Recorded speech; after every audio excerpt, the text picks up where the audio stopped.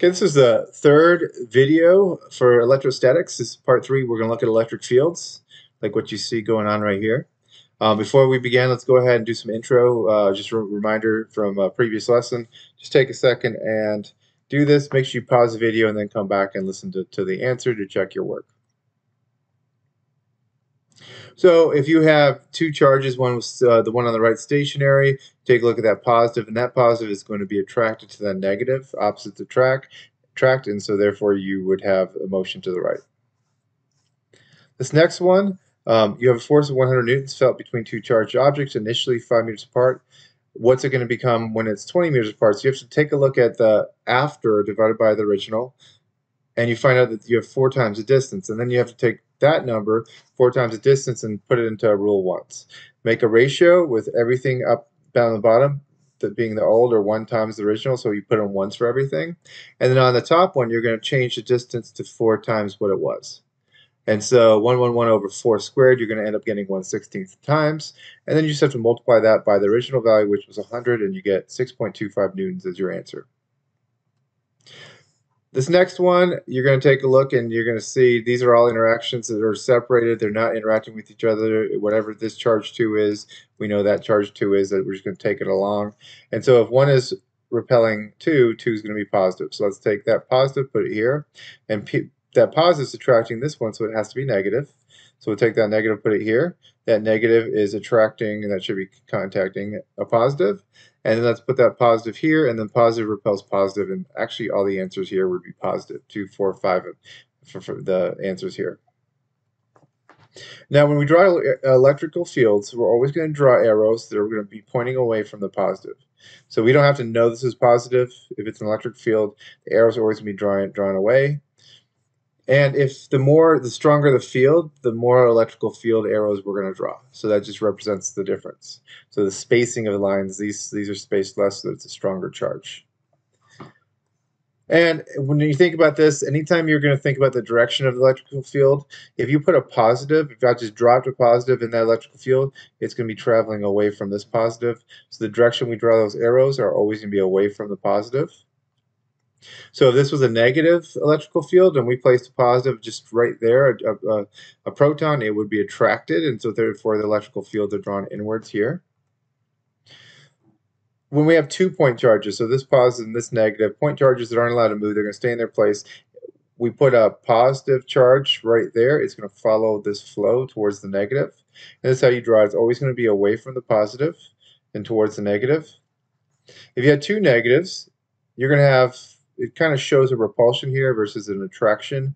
These would like to be attracted to each other, but they can't move. But any positive charge placed in that field would be attracted to the negative and pushed away from the positive. Whereas here, they're always going to want to get away. It wants to get away from any positive. Would want to go towards this negative. And it also would kind of interact, depending where it's located, it's going to follow. If you just dropped a positive charge anywhere in here, it's going to follow this track. So if I dropped a positive here, it would follow this track in towards the negative point charge. Here you have positive. If you dropped a positive in right there, anywhere in here, it's going to follow these arrows that you see going away from the positives. It doesn't want to get close to this positive, so it's going to follow. It's going away here. It's going to not want to go that way, and it'll follow this path away from that positive. And I can drop those positives. This just represents me dropping positive charges anywhere. So these are all positive charges and which direction they would flow if I placed them there. Okay, so here, take a second, draw what you think these would look like. Pause the video, then come back and check your answers. And this is what they would look like. So weak charge, less arrows, stronger charge, more arrows. Both positive, so they're going to be arrows going to be facing away. Negative, you're going to have arrows facing in. Less again if it's weak.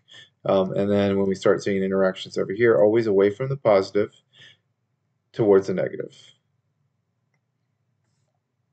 And over here, always away from the positive, and they also don't want to go towards that positive.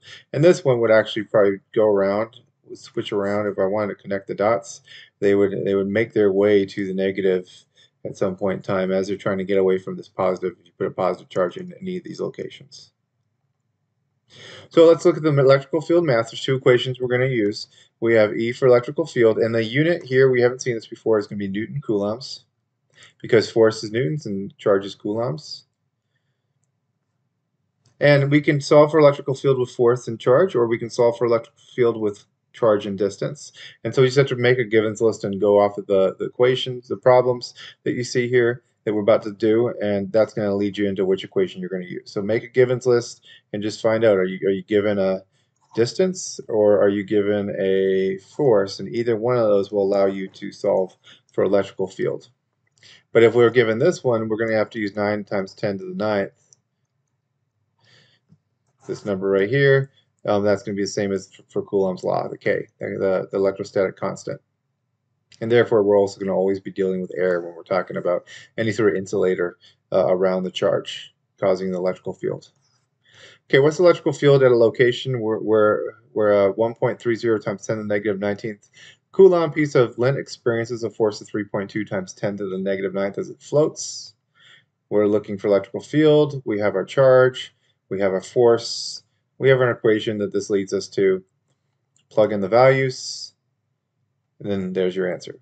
So I didn't say this, but it's always try these. Make a givens list, try it, pause the video, then come and take a look if you're watching the video as you for your lesson, and not just reviewing from before or looking over something. So we had 2.5 times 10 to the 10th Newton coulombs. What's electrical field? 1.5 meters. So we have electrical field 1.5 meters from a charge of this. So there's our Q, and therefore we're going to have to use that one that needs a K2. So 9 times 10 to the ninth. Here's your equation. Plugging in all the values. Once you plug those in, you're going to get 22.8 Newton coulombs as your electrical field. And if you want to go even beyond that, it's from a positive charge. So this would be, if we want to put a direction to it, we would put away from it. So I ask you some of these questions in the homework or in the problem set pretty soon. So always, if it's positive, the direction is going to be away. If it's negative, the direction is going to be towards. So here's a video. I'll put a link if you're on my class page. I'll put a link so that you can click on it. I want you to watch this. It just talks about shielding. It's pretty cool. You see one of the largest Van de Graaff generators that's going to be used to zap a car with a person inside of it. And so he's inside the car, about to get zapped by lightning. It's really cool talking about shielding. But what you'll see, shielding, when you have a conductive sphere or conductive casing around an object, inside the sphere you have zero electrical field. So you don't have the interactions. If a person was outside of this with a cell phone and this thing got zapped by lightning, the cell phone would be destroyed, would be fried. Whereas if you had the cell phone inside the sphere, the cell phone would be just fine. Because of the shielding that an electrical sphere would do. And that's also your car. It doesn't have to be completely. You can have a window, in your car, and it's enough where the charge, anytime you got zapped here, the charge would go around. It's not going to zap into the car. So if there's enough of a conductor leading around the sphere, anything inside would be fine, would be protected. And so there's a little zapper zapping the car. True or false, car tires protect you from being struck by lightning. I know a lot of people have said that. It's a myth. Shielding protects you. This little area, this little rubber piece of tire right here is not enough to stop the lightning from wanting to hit the car. The lightning would hit the car. It's the shielding, the traveling around the car, away from the person that's going to save this person.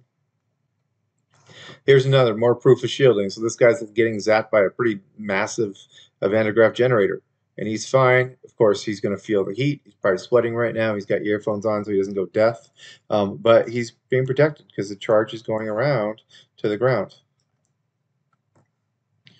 So time to work on the problem set. So work on the problem set, do the entire problem set, then come here to check your answers.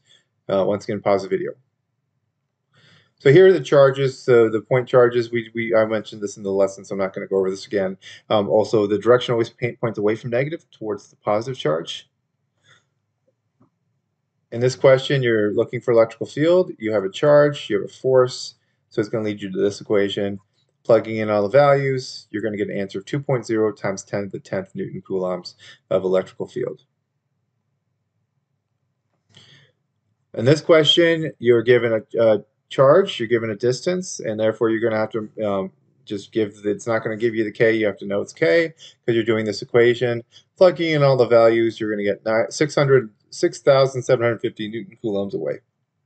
And the way, once again, because it was a positive charge, a positive charge is allowed to move, would always move away from the positive charge. So that's where this away comes from.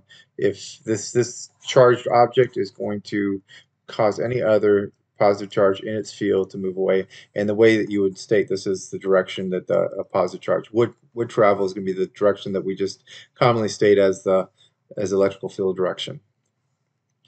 So in this problem, we have a charge where we're given an electrical field. We're asked for force, so it's going to get you back to this equation.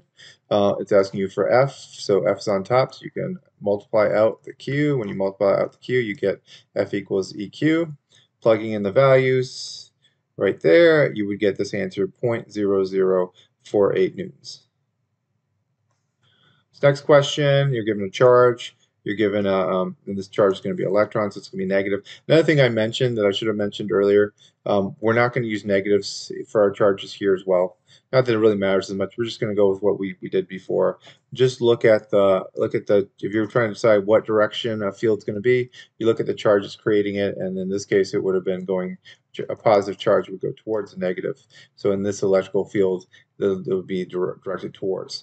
So here we have our charge, here we have our force, we have a E we're looking for, plug in our values, and we get 1.875 times 10 to the 13th Newton coulombs. So the last problem here, we have an E, we have a Q, and I did put a positive, let's pretend like it's not there. Really doesn't truly matter here. The magnitude is going to be the most important thing. We have a distance, so therefore we're going to have a K because we're going to this equation.